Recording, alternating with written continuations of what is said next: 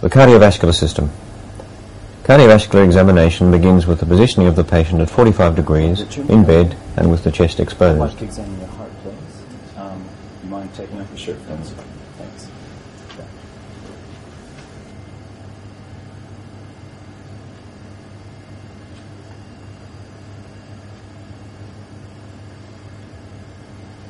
It is vital to stand back and make a general inspection, looking for dyspnea, cyanosis, an intravenous line, an ECG monitor, and so on.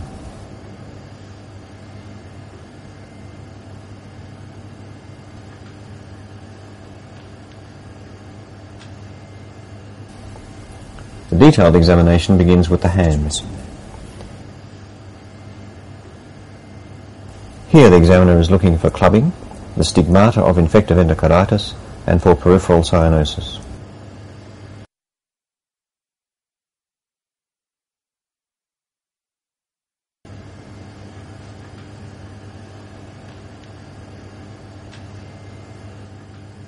Okay, thank you. Just relax there. The pulse is assessed for its rate and rhythm.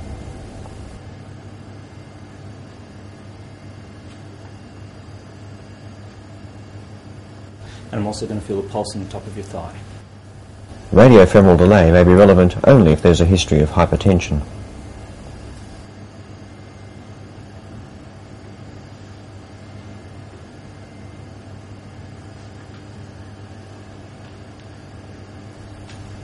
The blood pressure cuff should be 2/3 the size of the upper arm.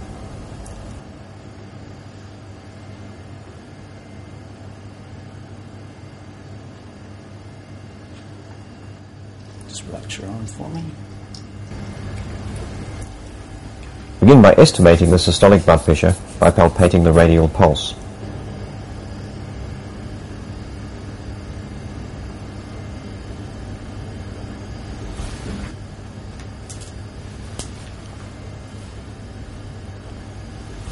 Then the diaphragm of the stethoscope is placed between the lower edge of the cuff and the brachial artery, and the cuff is pumped up again.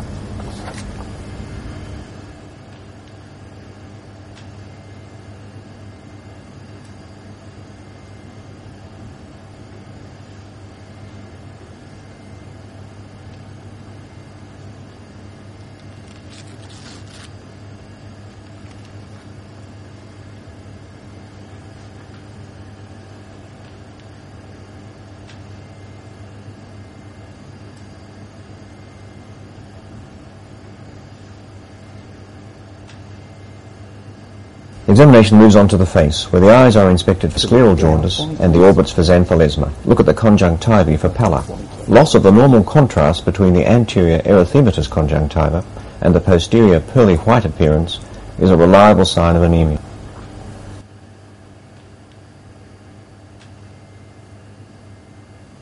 Look for the malar flush of mitral stenosis and in the mouth for the high arched palate of Marfan syndrome and at the state of the teeth. Now the important cardiovascular signs found in the neck are assessed. And relax your neck back.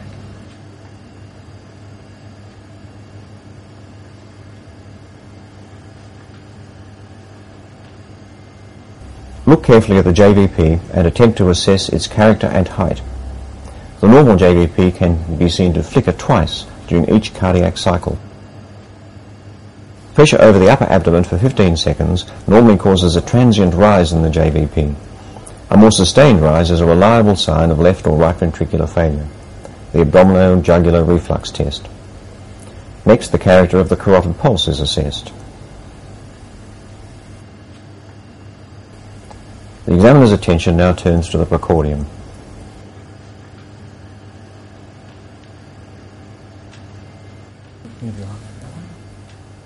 Look for scars, pacemakers, and chest deformity. The apex beat may be visible. The examiner now begins palpation of the chest. This usually starts with an attempt to feel the apex beat, establish its position, that is, where it is in relation to the midclavicular line and which interspace it is in, and to make an assessment of its character. It is worth spending some time on this important part of the examination.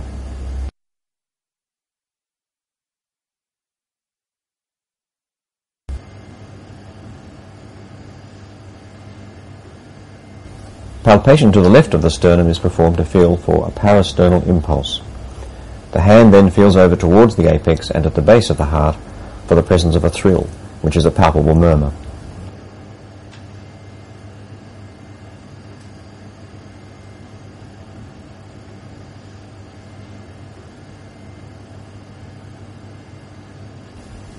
Auscultation is usually begun at the apex, with the bell of the stethoscope, and then with the diaphragm.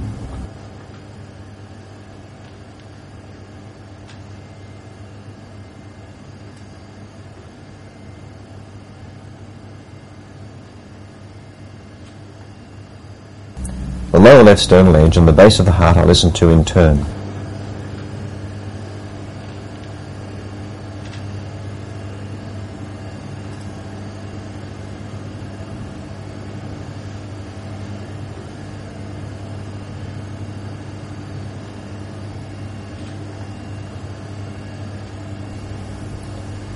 If there is a systolic murmur, listen over the carotids to find out if it is conducted there or if there is a carotid buoy present.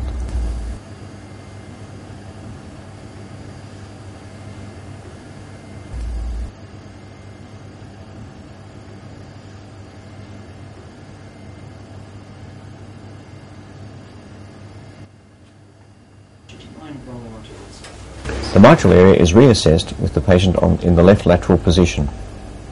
Here the tapping beat of mitral stenosis may be palpable, and the middle and late systolic murmur of mitral stenosis may be audible.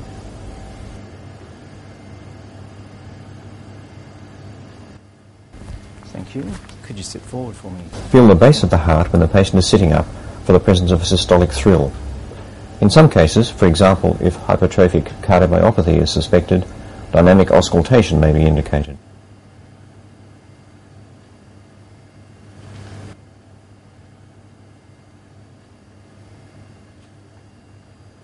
First, to take a breath in and then breathe all the way out. Empty your lungs entirely.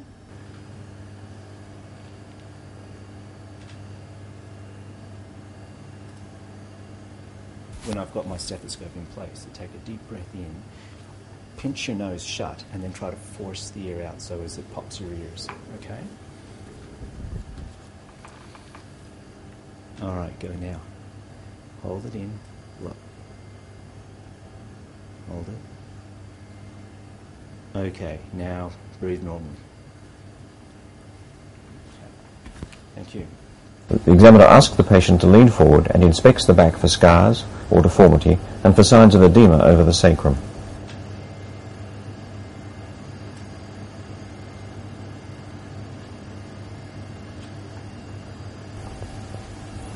Percussion of the lower lung fields may reveal a pleural effusion, and auscultation, the inspiratory crackles that occur in patients with heart failure.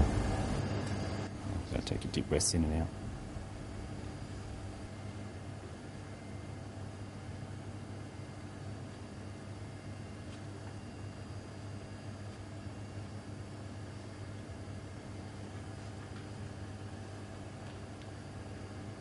Thank you. The patient must now be laid flat so that the abdomen can be examined.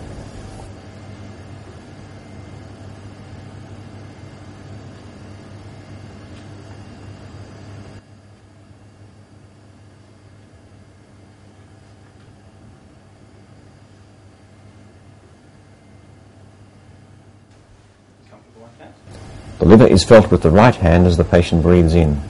A pulsatile liver is a reliable sign of tricuspid regurgitation. If endocarditis is suspected, the examiner should feel for the spleen. The examination concludes with an assessment of the legs.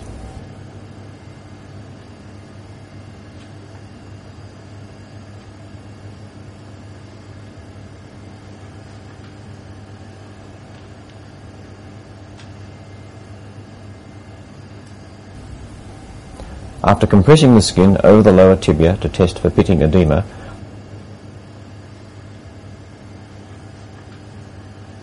the examiner feels the dorsalis pedis and posterior tibial pulses on each side.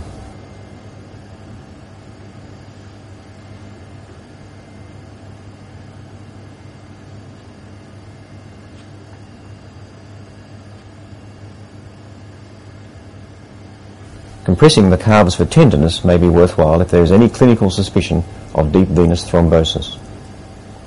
The optic fundi should be examined if infective endocarditis is suspected.